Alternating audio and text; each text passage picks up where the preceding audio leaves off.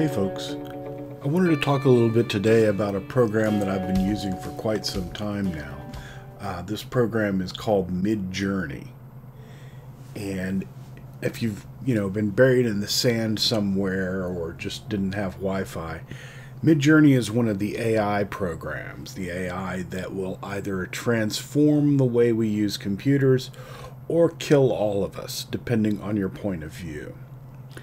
Now, MidJourney is designed specifically to take prompts from human beings and generate art. Now, there are some very strong feelings on both the aesthetics and the ethics of AI art. But I want to take a very narrow focus and simply look at the way these kinds of machines can be used to generate art that's useful with your CNC. So I'm only going to cover MidJourney at kind of a high level. Suffice to say, like everything else on the internet, you can sign up for an account at midjourney.com, and they'll walk you through the instructions for setting things up and show you how to get started in the documentation. So when you first start out, MidJourney uses something called Discord in order to generate these images. And Discord can be a little bit overwhelming at first. It's kind of like a noisy bar where a bunch of conversations are taking place all at once. So right now we're in a discussion area for MidJourney. And this is where people talk about the different kinds of things that they're trying to do, what works well, what doesn't. There's other ones for philosophy, for generating prompts, requests for ideas and features, different image jams. But what I want to do first is just start us off with a quiet area where we can do things where we're not interrupting other people's conversations. So I'm going to type /MSG, and we're directly messaging a user. In this case, I'm going to type mid, and I want to message directly the MidJourney bot, this guy right here. And I'm just going to tell him hello for right now. And what this is going to do is this is going to open up a private conversation between myself and the MidJourney bot. Now you can see I've had some other previous things here, but what this lets us do is it's essentially a quiet space, right? And I can start doing things with the bot. First off, I'm going to tell it imagine. Imagine is what gets it to draw things. And then I need to tell it a prompt. So let's say I want something simple, a sugar skull.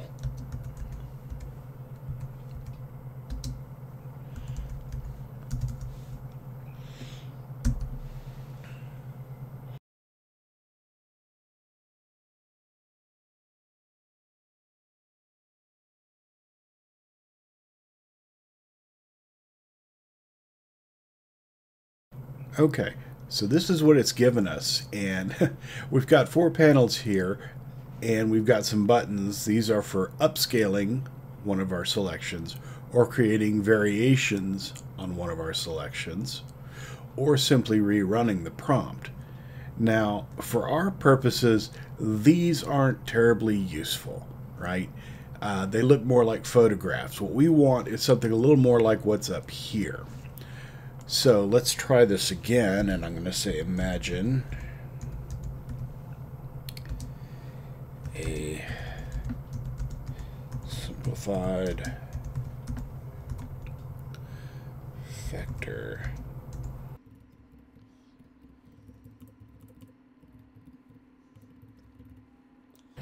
and I can add commas and describe additional things that I want. So we're going to start with a simplified vector illustration of a sugar skull, and I want it black and white.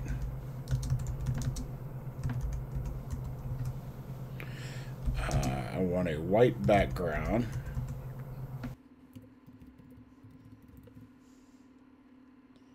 All right, let's try that.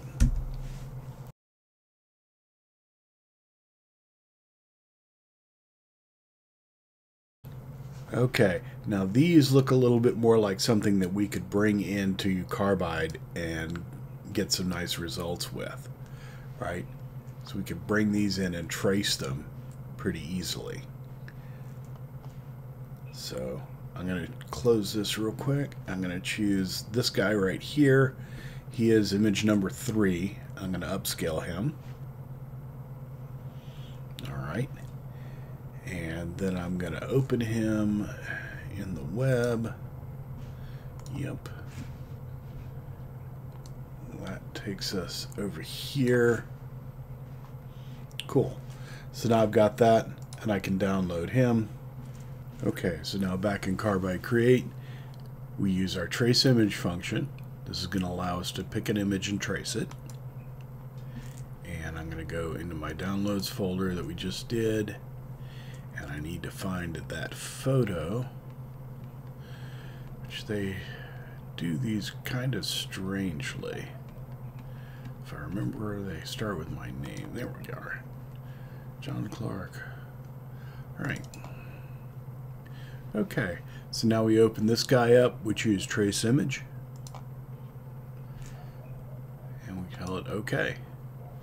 Cool. There's my sugar skull image. Everybody's linked together. And I can just scale him down to be the size that I need. Keep my proportions. Done. Center him. Alright. And we should be good to go.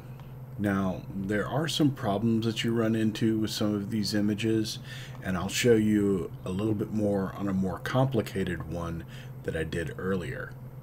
Okay, so to start with, we're going to use our Import and Trace button, which is this one right here. And we're going to select our, I think this is the right folder, maybe? Yeah, that one. That's the one we want. Alright, we're going to select her. Bring it in. This looks good. Trace the image. Alright. That's got that. Alright. And I want to make sure these are grouped. And we're going to get it to the right size for our canvas. So we'll go ahead and scale. Keep proportions. Take this down to about 9 inches. Done. And then we'll center it. Alright, cool. So now that we've got this, we can take it in and just set things up to V-carve. Use the current selection. Since our piece is only 1/4 inch thick, we want a max depth of 0.2 rather. And then we're going to click OK. Let it calculate.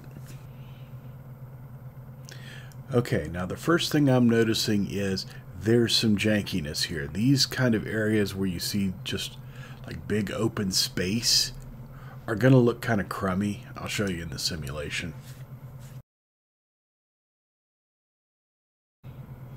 So you see you've got these weird little dug out areas that aren't really pleasing to the eye. They're kind of grouty looking.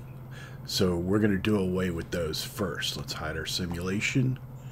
Go back in our design, and with everything selected, what I'm going to do is I'm going to use our inset tool here, and I'm going to create some more shapes inside of these in order to give us some more fine lines. So I'm going to come in here, and I'm going to set this to about 0.05 inside. And what that's going to do is any place where you've got the room for it, it's going to put another line inside of there, and I'll show you what that looks like. Alright, now you've noticed we've got some lines inside here, and that means that when we come back, I'm going to go back into toolpaths, I'm going to select everything,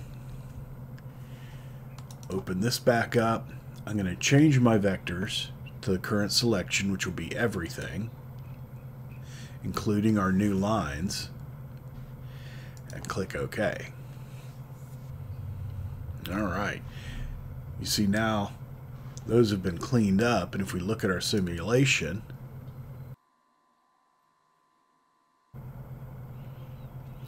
much better. I notice we've got some pieces here and some pieces here that we're going to need to deal with, and I think I know what those are as well. So let's dive back into our design, and for this I'm going to break everybody apart. Alright, and I'm going to dive in. This was the area I think we were dealing with.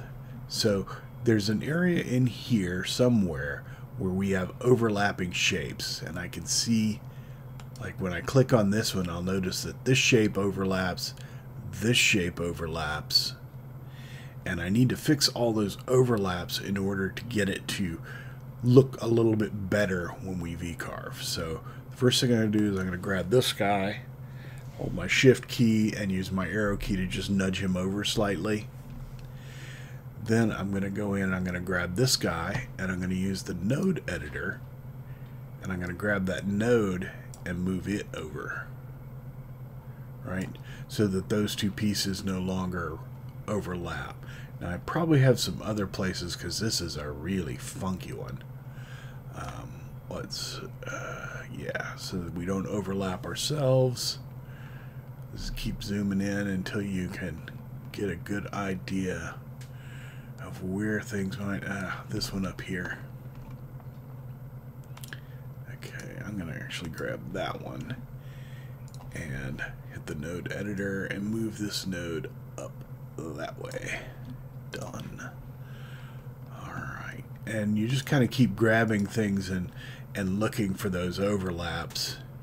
Yeah, I got one more right here. Alright, let's grab this, and when you adjust these little bars, if you hold down the option key, it lets you adjust them one at a time, which is preferable.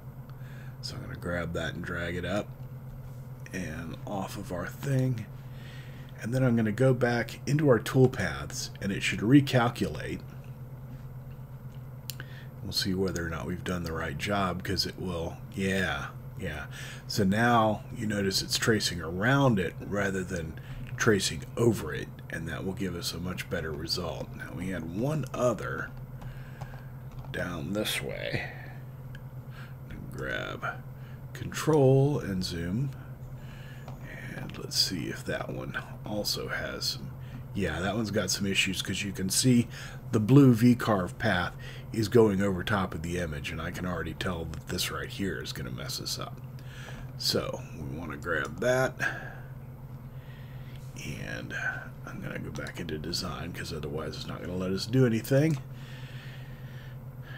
Grab this node, move him over. That might be all we need to do on this one. Can't see anything else that's overlapped. Let's try that. Done. Toolpath. Yeah, I think that's got it, so we don't have that weird jankiness over there again. Alright, so now let's take a look at it in our simulation. Okay, that's much better. Much better. This will work out well. And one other thing that's really helpful when you do this kind of stuff, when you make these kinds of changes, you notice that the time dropped considerably. And that's because Carbide's having to do a lot less work to get this thing in the shape that we want it. So that's perfect. About 68 minutes, and that will look very cool. I think the thing that I like most about MidJourney is that occasionally it surprises me, and that's a really fun sensation. The other thing is that because it's a conversation between myself and the AI, the art has a little bit more of my personality in it rather than just being stock art from somewhere else. I think that's a really nice advantage to this. Being able to use Carbide Create's trace function also does some really nice things as well. I think the combination of the two is pretty cool, and I think it's definitely something you ought to explore. So until next time, have fun, take chances.